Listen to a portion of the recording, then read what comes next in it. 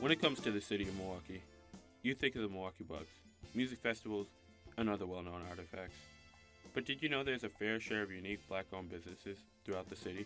That's where we take a look at 3 most popular black-owned businesses: a barbershop, a restaurant, and even a plant shop, which makes this episode Black-Owned Milwaukee Inside Look. Since the year 1995, this significant black-owned barbershop and beauty salon known as G's Clippers has been known for years, not just in the city of Milwaukee, but in the Midwest. Located on historic 22,000 Dr. Martin King Drive. Here's the story behind G's Clippers and what it has to offer to the Milwaukee community. My background before I founded G's Clippers was I worked for the U.S. Postal Service downtown. I wasn't a mail carrier, but I worked in the plant downtown on St. Paul. I worked there for roughly 2 years. Prior to that, I worked at a fiberglass plant in Menominee Falls. I was 21 when I decided to go to school for barbering and cosmetology. But I had been cutting hair, for years prior to that. I grew up in a household with 5 brothers and 1 sister, so that's quite a bit of money for your parents to be sending 6 boys to the barber shop every other week. So one of us had to pick up the trade. I'm the first barber in my family history, actually. I picked up the trade, just cutting myself, to be honest with you. And I have 1 brother younger than me. He trusted me to cut his hair. And of course, all the fellas in the neighborhood, was at our house all the time because there was so many boys lived in the house. So I had a lot of practice with them. So it wasn't until I was 21 years old that I decided to make it out of a career. And that's when I went to barbering and cosmetology school. What do I enjoy most working at G's Clippers? I think, creating a platform for individuals to expound on their gifts. I really find a lot of joy in helping develop people, helping individuals grow, just helping people in general, even the community, not just the individuals that work at G's Clippers, but I just enjoy, being a blessing to other individuals. I mean, I love it. It's a family vibe, it's very open to all type of different events, people. I mean, it's definitely a life changer, because you meet a lot of different people, and you tend to learn things that you never knew. So it's awesome. Man, mainly just, I love cutting hair. I love the calamity with the people. I love interacting with people. I love different conversations, just the different vibe, the scenery. So that's my main thing. What was my experience like founding G's Clippers? My experience was, it was a pretty cool experience. I mean, it was definitely full of a lot of ups and downs because no one else in my family has ever owned a barbershop, and for any business for that matter at that time. And so it was a trial and error type of deal, so I learned on the fly, if you will. So it was a lot of ups and downs, like I stated, and I think the biggest one was really learning how to truly delegate, learning how to trust other individuals, learning how to duplicate myself. I think that's every business owner's goal, is to duplicate themselves, just make their job that much easier. But I would like to think that was my toughest challenge. G's Clippers isn't just known for their haircuts and facial treatments. There are also plenty of other contributions they do here in the city of Milwaukee.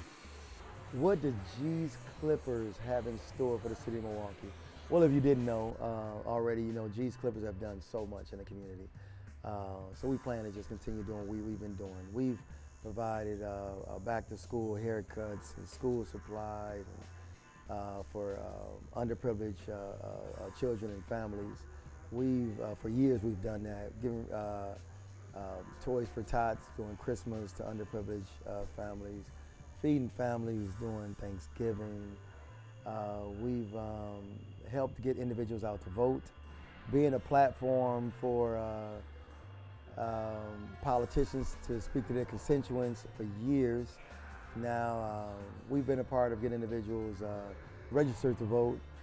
We've now, as of 2 years ago, opened G's MKE Wellness Clinic, which is unlike any other barbershop in the country. We have a full health clinic in the barbershop. where one can come to G's Clippers and get their blood pressure checks, blood glucose level checked. You can get the HIV exam here, STI, STD checks, COVID vaccinations. I mean, the whole gamut. You know, almost anything you can get done at a regular doctor's office, you can get done right here at G's Clippers. You know, I just want to just continue being a blessing to the community that has taken care of G's Clippers for 27 years that we've been open now. And only the sky is the limit, you know. I mean, I got a hair product line coming out in June of this year. Shampoo, conditioner, and I'll just add products. After that, I have a training program for individuals interested in entering the barbering program. So it's basically my program will act as a feeder to your barbering and cosmetology schools in the city of Milwaukee. Living in Milwaukee, Wisconsin is awesome because the way the city is dynamically put, it's no other better feeling than working in a black barbershop because, you know, you get a lot of diversity and we're so open to it that I probably wouldn't want to work anywhere else. You know, I couldn't work at a Crosscutters or anything like that just because my people are my people. And you get a different type of association when you're working in a black environment. What's it like owning a black-owned business in Milwaukee? I would think it's pretty much a lot like owning a white-owned business in Milwaukee. With me not owning a white-owned business, I mean, it's hard for me to really, you know, decipher. But at any rate, I think businesses are the same in terms of just providing, you know, quality service, professional service. It has really been a fun ride. I mean, I've been able to bless a lot of individuals, you know, through G's Clippers, and it's not just myself.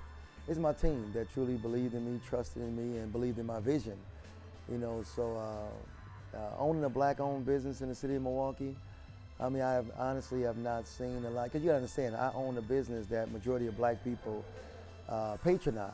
You know, so it's like home. You know, with me in this particular business. You know, so if I was in another type of business, providing another type of service to the masses, although G's Clippers do get its fair share of non-black clients, you know, but it really has been, to me, like owning any other business if I might say so myself.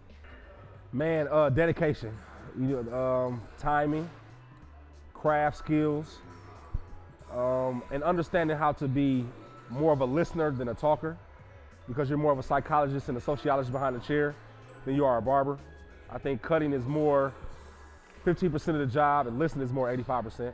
What is my advice to an individual that is interested in owning a barbershop? I would say do your homework. Do your homework, you know, do your research.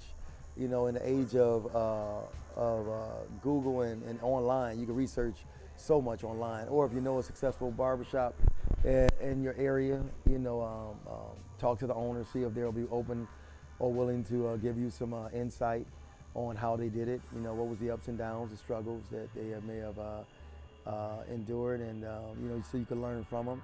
And make sure you got the capital in place. You know, it's so many individuals that go out of business much sooner than they really should have. You know, considering, hey, I mean, barbershops in the urban community, at least in the city of Milwaukee, barbershops, the life expectancy is 2 years. That tells me a lot. A lot of individuals just not doing their homework, not doing their due diligence prior to opening up the doors, not having the correct capital. I mean, I think you should have at least 6 months or more of capital, you know, to make sure you can take care of your overhead for some time, because money don't just come right away. You know, it's a process.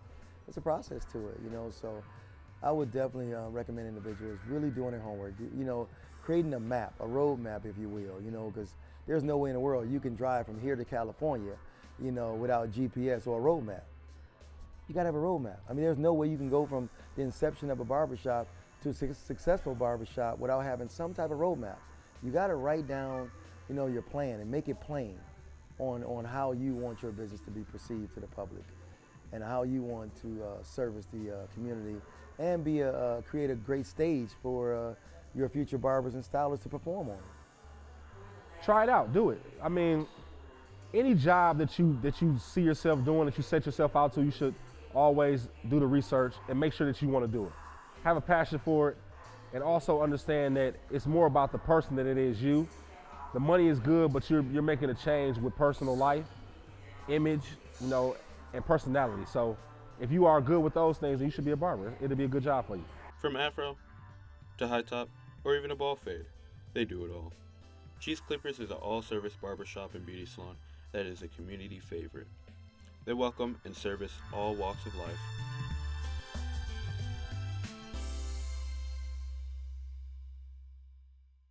I can smell the fresh cornbread from here.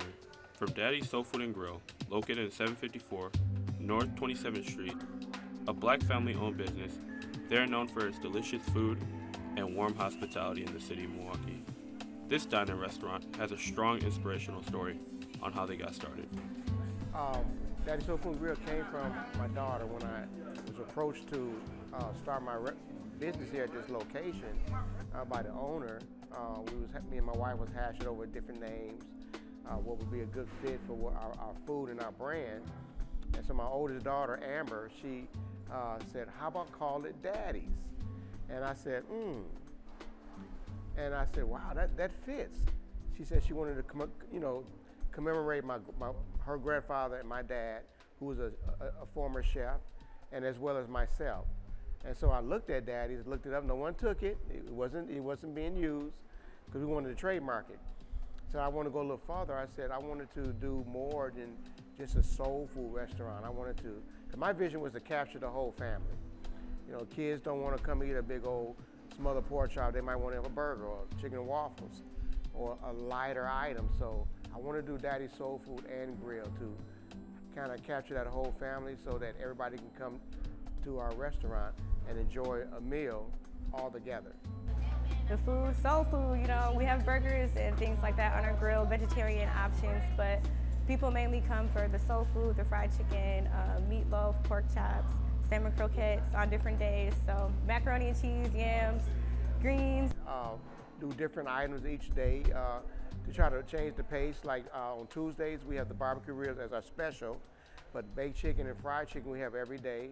And Wednesday is the meatloaf with mashed potatoes, that's a special, with baked chicken and fried chicken and catfish. Thursday is our smothered pork chops with the baked chicken, fried chicken, and catfish. And Friday is the salmon croquettes with rice. And that's kind of like our fish fries, salmon croquette and rice and the catfish and then baked chicken, fried chicken, of course. And then Saturday is the barbecue ribs again because it's a high demand.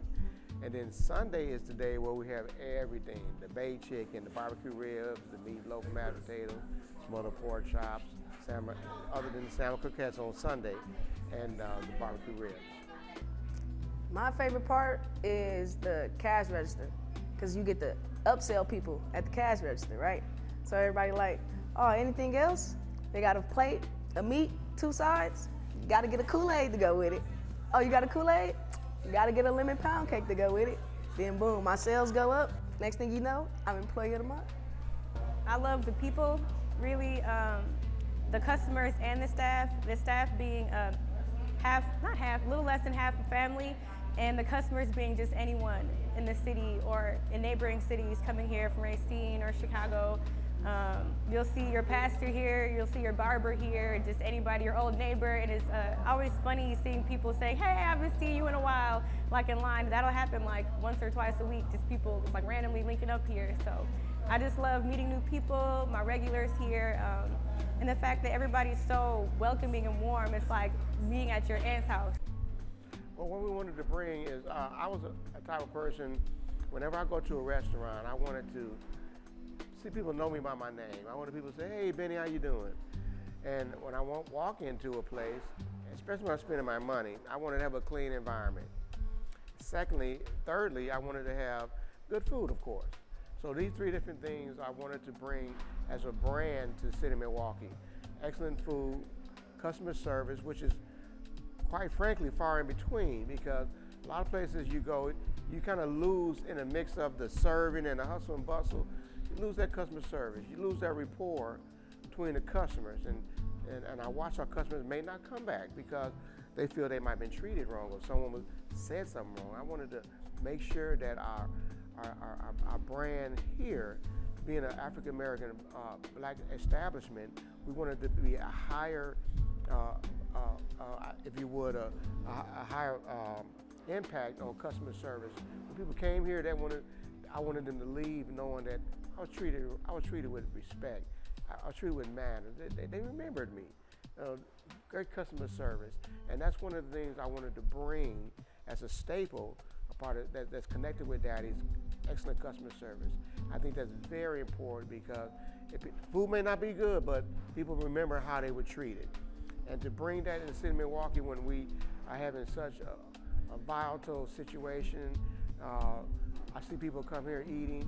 It's sort of like a safe haven. Daddy's Soul Food and Grill isn't just known for their mouth-watering fried catfish. They recently opened a breakfast spot located in the Blue Mound area, where they serve and share some of their favorite home-cooked meals. What we wanted to do with Daddy's on Blue Mound was, it formerly used to be a George Webb's, and a lot of people in Wauwatosa knew that building as a breakfast spot, you know, a George Webb cafe. And when we decided to go in there, I wanted to keep the nostalgia of George Webb, but also have my own Daddy's flavor. So we kind of changed it up a little bit, the same seating, but I put some wall coverings, some different pictures, a different feel to it, and we opened it up as our own breakfast location, which serves the Mama's Down Home, which is the catfish and eggs the way you want it, hash browns and grits, and any type of bread, and then the Daddy's Down Home. And each item is named after my children as well. So same way here, we have a subcategory of my children as well as Daddy's on Blue Mound. So it's pretty much a breakfast location that we serve. We do have a limited item of lunch items and dinner items that we serve, that we all the way from a.m. to 2. And you know, like me, a lot of people want to eat breakfast all day long, so we allow to serve breakfast from 8 to 2 p.m. Knowing what you're working towards and what you're working for, because it is a black-owned business and there aren't many of us, and our reputation has to be so excellent in order to be, you know, on a certain standard with other regular restaurants or other corporations. So on top of being black-owned, we're also a small business. So every day is all of us giving our all just to, you know, get by, especially with COVID, with staffing shortages. So I would say it's a lot of us pouring into each other. We're building into our community by employing people who are local, employing people who look like us, work like us. Even if they don't look like us, you know, they're in the neighborhood, they're part of our community. So we love on everyone who works here, we love on everyone who comes here, and we appreciate anyone who wants to grow with us. So I think being a part of a black-owned business is really just the personal aspect of it. You know, we really care about our employees, we care about our customers, because without either one, there wouldn't be us. You know, we couldn't do it without everybody who comes in here. Industry-wise, it's pretty much the same. It's like they run a tight ship around here, so it's not any less expectations from a black-owned than from a other business. When we first opened the business, we just was pursuing our dream. We were pursuing something that people said we couldn't do. They said I couldn't open a restaurant on 20th and Wales, 27th and Wales, because of the crime, because of the drug infestation. People are not going to come down to 20th and 27th and Wales. I even had people tell me that I should put up petitions. But with my vision, I didn't want customers to be served from behind a petition. I felt we better than that. I felt our race deserves excellent service. We deserve a place where they can come with nice furniture, beautiful furnishings on the wall, excellent food. We deserve that. And to do that, I wanted to put my best forward. And being a black-owned business, I felt that the stigma of a black-owned business, we have to go and do more. Even our own race expect us to do more than any other restaurant because we are black-owned. I was willing to meet that challenge, and to do that, not only me doing it, because it wasn't more from just me to have that mindset. I had to have my employees on board. They had the same mindset. When I'm not here, the business can still run with the quality of excellence that I see in my vision. And to be a black-owned business, it has a little pride to it, because to have a business that you have as a vision that's coming to fruition, that you see, you have celebrities coming here eating. Kylie Jenner came in here. Travis Scott came here and ate. Cedric the Entertainer came and sat and ate dinner and said, "Give me seconds." You know, I wish I can talk. Give me seconds. Him and his entourage came here and ate, and it makes me feel, it gives me a purpose to get up every morning and do the same thing, because I don't know who's going to come tomorrow. But it's not about the celebrity. It's about every customer that comes into this place. I want them to feel the same experience as if they were a celebrity. And that's my vision, and I love doing it. So to have a black-owned business and to have a second one that's not in that's in an area where it's predominantly Caucasian, and they are welcoming us because they feel the vision, they feel the sense of purpose that we're trying to portray. That would make them come back. Like, today was just crazy, you know, and it makes me feel really well. The advice I would give people who wanted to open up a restaurant, first of all, know that you're in it for the long haul. Know that you're in this business not just to make a dollar. It's not really about making money. That's a byproduct. Money's gonna come. You have to develop a rapport with your customers. You have to know that your customers are gonna come back. You're gonna create a barrier to where they're not just gonna come and get a plate and not come again. And if they don't come, try to find out the reason why. That rapport with that customer is a retention factor, because they're gonna tell everyone else.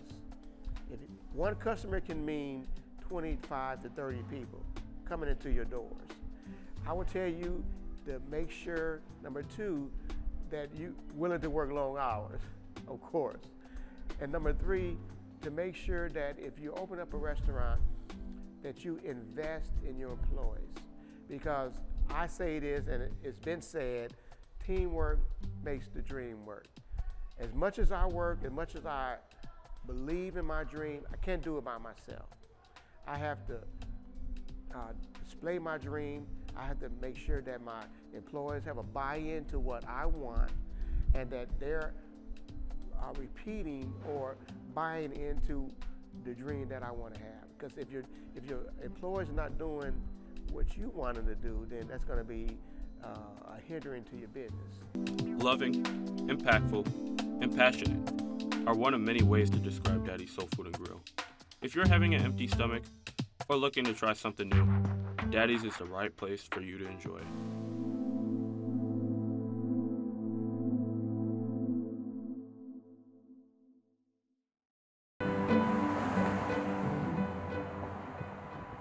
Got a green thumb? Granite Plant Shop is the first brown and black owned plant shop in the city of Milwaukee, located at 1739 North MLK Jr. Drive. This recently opened up shop started off from humble beginnings and made a big impact to the Milwaukee community.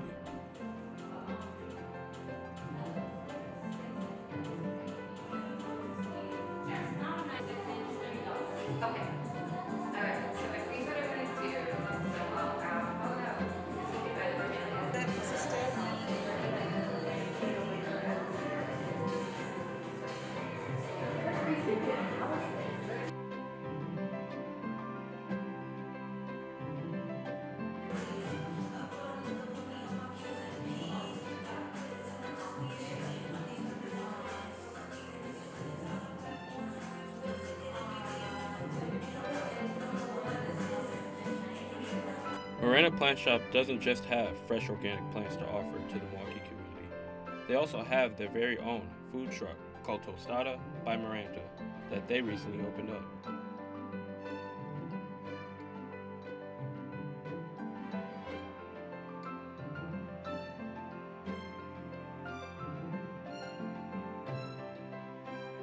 If you got room in your front or even your backyard to make room for fresh native organic plants, Miranda's Plant Shop is the right place for you to check out. They're a very positive plant shop and welcomes fresh new faces to the city of Milwaukee. Unfortunately, this is all the time we have here. Thank you all for watching and tuning into Black-Owned Milwaukee Inside Look. Enjoy the rest of your day.